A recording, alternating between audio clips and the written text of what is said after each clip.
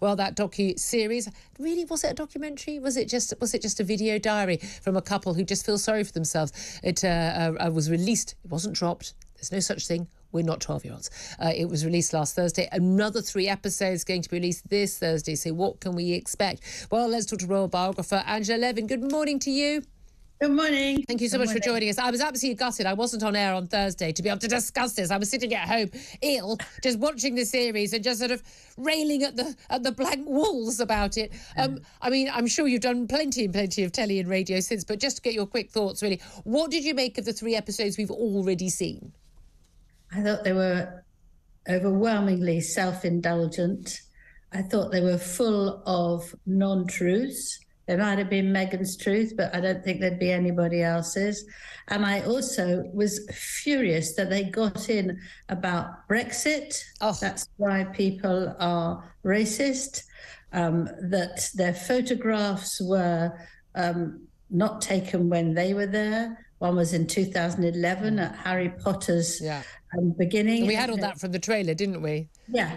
And I just felt as well, going right back to 1817 when they were slaves was just absolutely shocking and appalling. And I found it very, very difficult to watch it all, but I did. We did. I have to say, I had lots of people saying to me, well, why don't you just not watch it? Don't talk about it. Look, there are some, the Kardashians. I don't talk about them. I don't know who they are or what they do. I wouldn't recognise them if they walked into the studio now.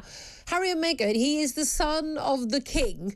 And I mean, he's a world figure. When they do something like this, it's the biggest documentary, mustn't use that word, biggest show on Netflix. It's big news around the world. I can't ignore it. You can't ignore it. It's what we do for a living. I can't just pretend they don't exist. And it does have implications for the royal family as well. And this was the thing. I mean, you say very self-indulgent. There have been talk about how Harry and Meghan, some MPs are saying this. We understand some palace sources, we don't know who they will be, are saying they shouldn't come to the King's coronation in May. If they're that angry and unhappy with the royal family, they shouldn't be here in May. Do you agree?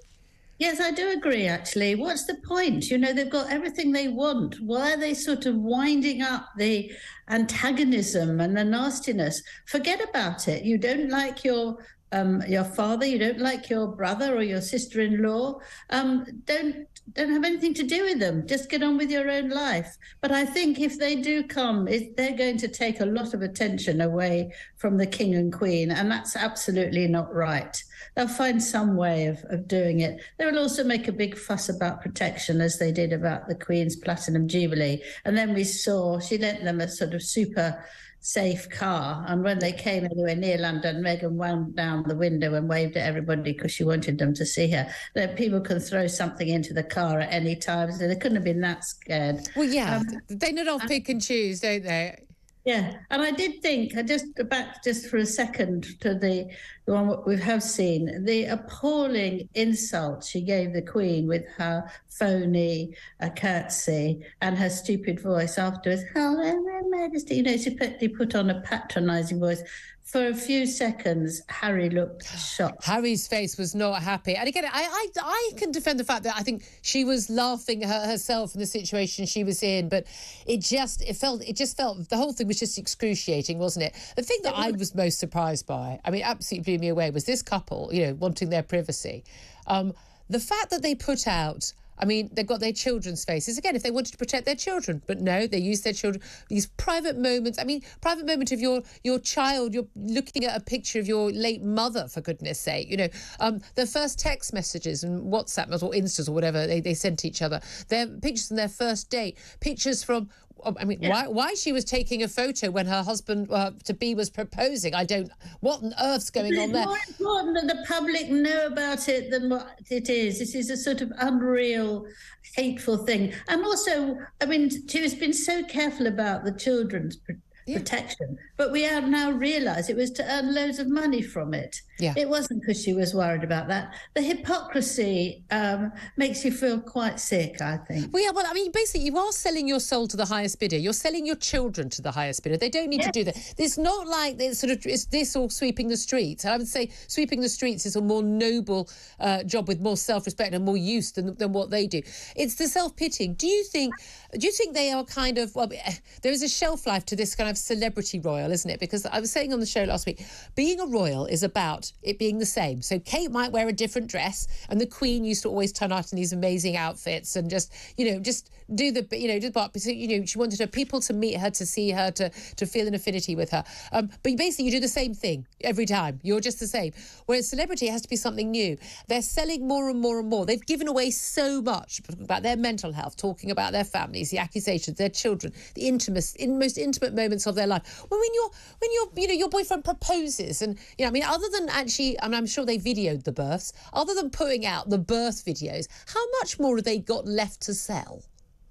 Well, that's the point. If you've got £100 million for it, you don't really need to say anything else, do you? But they won't. They'll just keep going on because, I think Meghan is someone she never gets enough, whether it's money or whether it's attention and all those things. But I think, the response in America was surprisingly low.